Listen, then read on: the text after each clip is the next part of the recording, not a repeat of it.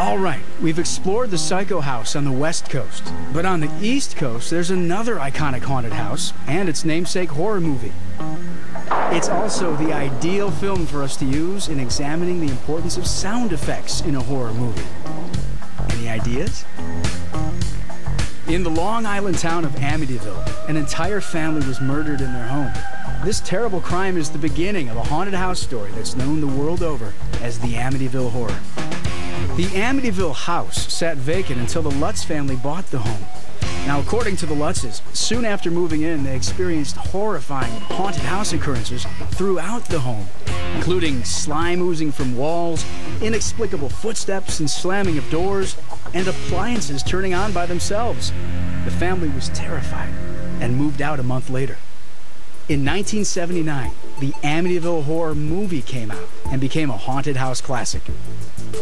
Most people believe the movie was filmed in the actual house in Amityville. Not true.